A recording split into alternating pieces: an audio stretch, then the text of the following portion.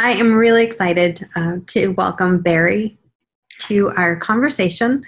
Barry has been a member of the PNES recovery group that I do through Whitestone Professionals, and he's been brave enough to come on here and share with us a little bit about his journey. So, Barry, first of all, I want to just thank you because I know that this is not easy to do, and I know that this is very vulnerable, and so I applaud you, and I just want to say thanks.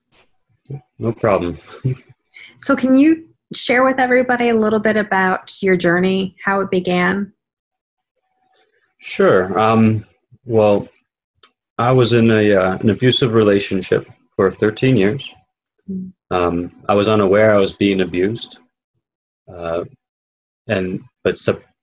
subconsciously it was affecting me a lot over a long period of time. And then when I left, I felt extremely free and happy. And then a few months later, some strange things just started happening. People would look at me and say, "What are you talking about? Why are you being weird?" And all this. I'm like, "I have no idea what you're talking about." And they go, "You just asked me where we are. We're at your house, for example." And I'm like, "What? I had no idea any of this was going on." And then I remember one of the first ones when I realized where I actually started admitting that there was something wrong was when we went to a restaurant. It was very loud. And all of a sudden, my father was staring at me, and he said, "What's wrong with you?" And I said, "What do you mean?" He goes, "You've been staring at your hands for a minute, and you're not talking to me." You weren't responding. I'm like, "What is going?" And that's when things started snowballing. That's when panic and stress and, "Oh my God, there's something, I'm going crazy." Mm-hmm. And that's when it just progressed down a rabbit hole of getting worse and worse. And that's when the shaking started, the biting of my tongue, the ambulance rides, the broken bones, the endless trouble. Broken bone? Yeah, I had a seizure at work, and I fell off a ladder. I fell 12 feet onto a driveway. Don't remember anything. I just remember waking up in an ambulance.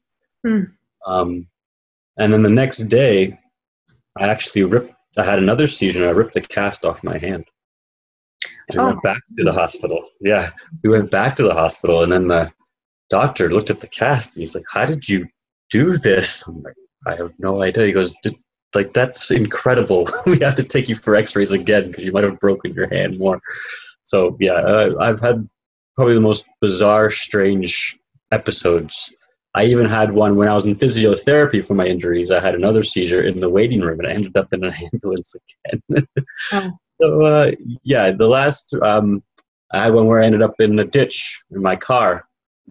I was just driving home somewhere, and I woke up in the ditch. Oh my goodness. How did I get here? I had no idea. And and after my seizures, I'm very confused and stuff. So I try to drive out of the swamp, but my car was completely wrecked. That's how just out of it I was. Wow. But no, the police knew I wasn't drunk or anything. He just said, "Okay, sorry about your luck." And then I just stopped driving after that. So now I don't work, I don't drive, I don't really go many places unsupervised anymore. So yeah, it's been a very downward spiral for the last few years. So you said that you fell off the ladder at work, and I love the way I met you, actually, because I had just posted that video about I liken the kind of coaching that I do and the type of coach I am to being an arborist. And the next thing I know, I get a message from you saying I was an arborist. And I just thought, what are the chances? It was just so awesome. Yeah. So from the start of the shaking, how long did it take before you were diagnosed with psychogenic non-epileptic seizures? Well, I went to the doctor, and his first reaction was, "Oh, it's anxiety," because I didn't really know. I couldn't really give him the real story, anyways. I'm like, "I don't know. I'm kind of shaking a lot and looking at my hand." He's like, "Maybe it's anxiety." So he gave me anxiety medication. Didn't do anything. Then Then he gave me antidepressant medication. Then I'm like, I think they're micro sleeps, which is something people have too. They don't get enough sleep. They have these where they pass out. So we tried sleeping pills and just nothing was working. Mm. And then I started doing the research and figured out maybe this is epilepsy. So I told the doctor, he's like, yeah, that could be it. So then I started getting all the tests done for epilepsy and all that. And I actually got people to start filming my seizures, which was the best thing that ever happened. Because then I took it to the epilepsy doctor, the neurologist, and he looked. He goes, "This is an epilepsy. These are the psychogenic non-epileptic seizures." And he said, "It's." I go, "Well, what can I do? What can I do about it?" He goes, "If it was epilepsy, I could help you." He goes, "You can't." Yeah, he goes, "There's a few psychologists around here, but no one's really, because this is it's almost like a new condition, and there's no one there really to help us. The best help I've found is from other people with the condition, the support and stuff like that. But yeah, I went on the keto diet because I thought it was epilepsy, so I changed my whole diet. I eliminated a ton of people from my life that were just not nice to me and all this stuff, and it's only recently that I actually officially got the diagnosis. And that was when I ended up getting about 10 doctors together and finally saying, yeah, this is what it is. And I had evidence that they were happening and all that stuff. So it took about, I would say 3 years. But you got to remember, that's me doing the research, right? Wow. I heard the average length is 7 years. So I did it a lot faster than most, but that's because it became my passion to figure out what this was. So. Wow. Oh, I'm sorry that it took so long. It's all right. Well, I mean, everyone's journey it's so unique and so special, and it gives hope to speak into other people. So I'm really grateful, for you sharing that. So let me ask you a question. Since more women are prone to get PNES than men, I think it's about 70 to 30 or 75 to 25. Do you think, in your opinion, did you think that played any role in why it took so long to get the diagnosis? Yeah, because one of the main reasons people get this condition is from abuse. That is one of the main things. And me being a man, I was always in denial that I was being abused. Like, she would actually hit me, and I would say, "You can't do that. You can't hit me." And she says, "I'm a girl. It doesn't matter." And I actually believe that logic. And I'm like, "Yeah, you're right. You're just a girl." She didn't physically hurt me. It didn't mean it's not abuse. Right. And she'd scream at me for days and stuff like that. And I'd just be like, "I don't care. I never thought that was abuse. Right. And that's why another reason why it took so long for me to start figuring out, when these strange things started happening to me, I'm like, because it's PTSD as well. I'm like, I don't have it. I'm a man. I don't have it. I'm moving on. I'm doing better and all that stuff. And no, I needed to just realize that, no, I'm hurt and I need to take time and de-stress. And this is something I can't handle. I can't just move on and all that. So, yeah, I think being a man probably did delay it, and also just admitting it to people, right?